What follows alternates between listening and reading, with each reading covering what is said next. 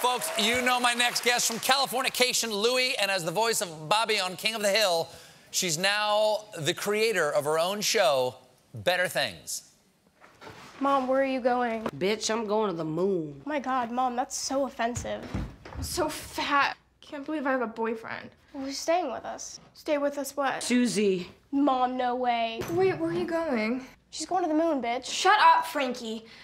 Mom, we don't need Susie. I can watch everyone. No, Mom, don't leave us with Susie. She sucks. And don't leave us with Max. She's so much worse. Fine, then no one's coming. I don't care. Can I have a couple friends over? Not a party. I don't care. Run away while I'm gone. I don't care about any of it. There's nothing in this house that's worth anything to me except the art. Don't mess with my painting.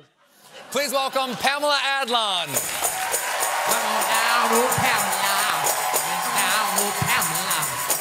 Down, oh Pamela. Down, oh Pamela. Give me that. Come on, Pamela. Pamela. Down, oh Pamela. Hi, nice to see you again. Hi, false start. We met briefly at the Emmys the other night. I was out doing a bit with Jimmy Kimmel, and you were sitting there with Louie, who's the co-creator of the show with you. That's right.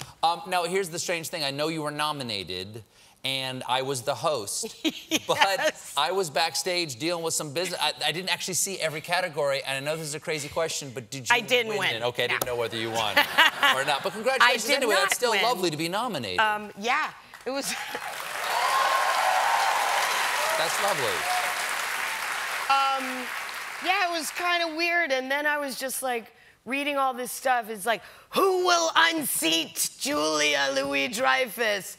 And I was like, can't it just be a normal Emmys? Can I be nominated and everybody be nominated normally?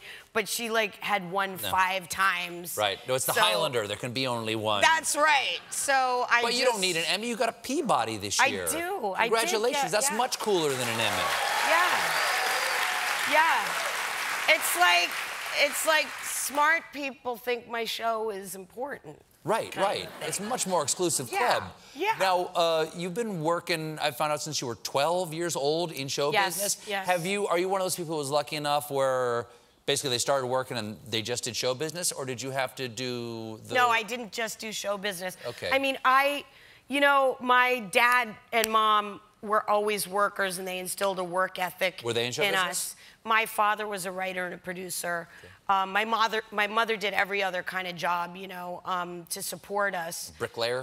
She was a travel agent, and she worked for a composer, and she worked for a publishing company. And my father would get odd jobs writing like softcore porn and dime store novels and things like that. Oh, really? You know, just like anything I would know? Things. You know, like Super Doll and Turn the Other Cheek, things like that. Anyway, true story.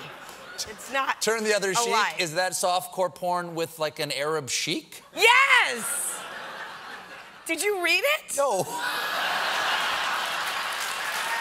How do you know? Do you have a copy? It's very good.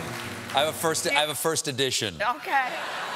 Okay, so what did you do? What did you do to get by? Well, you know, very young, I started working, and then you know, the jobs stopped happening, so I just took any job. I worked in retail. I worked at clothing stores. I handed out flyers for the New York Pops. I worked in a flower store. Anything. I like to make money. It was important. Sure. You got 3 kids. You're a single mom raising 3 kids. I do. I have 3 daughters. This is the 2nd season of Better Things, and you're a single mom raising 3 kids in that. That's Is right. it entirely autobiographical? Like, do your kids' behaviors show up in the show? Because I have 3 children, and I've worked very hard not to put them in my work for fear that they will, what's the word, hate me. Yes. Well, so do you steal their lives? What is this word, hate? You know, I don't cannibalize every aspect. You know, season 1 is certainly more expositional, and I'm telling the story, like the bones of my life, but it's fleshed out beyond. But I mean, they look at it, they're like, Mom, that's me. You know, I'm like, dude, it's not you. That's a story that happened to me when I was in middle school. No, Mom, remember when I told you I went into the boys' room? I'm like, no, dude, that is my life. So anyway. Just say to them, my work is universal. That's right. Is the show all-consuming? Because you create it, you direct it, you write it. Do you have time for anything else? Like when you were creating the show, was it just like everything else out of my life, only this? I kind of put it off for a while because I'm raising my daughters and I was working on Californication and Louie. Sure. At the time I was trying to come up with the concept for the show, and also I had to finish watching Breaking Bad because I was binge watching it, and it was killing me because the finale was coming, and I was like, I can't open my computer because the internet's gonna ruin it for me. So I was just like, I was going cross-eyed. I wasn't writing. I wasn't taking care of my children. I was trying to finish watching Breaking Bad, and then... Did you make it? Thank you. Did you make it before? No. Somebody spoiled it? No, I opened it. I'm not even gonna say what happened because I hate it when people spoil things, even if things are known. Eventually, Walter White throws the ring into the cracks of doom. See? But somebody spoiled it for you? No, I opened the computer and then there was a picture of the thing that told me what happened on the internet, and when I went, oh, so I was upset. Well, that's terrible. I know. That's terrible. But then I started working on my show, so all right. Now I have a show. You know how the Bible ends, right? No, I don't want you to tell me. I don't want you to tell me. I swear to God. I swear to God. It's got a happy ending. It's got a very happy ending. No, I know, but when people tell me stories of things that, a lot of people know about, like the Bible, and they say, oh, he got killed by her, and I'm like, don't tell me you're ruining it. At the end of it, when the Romans come, Jesus has a machine gun in his trunk, and it just wipes them all out.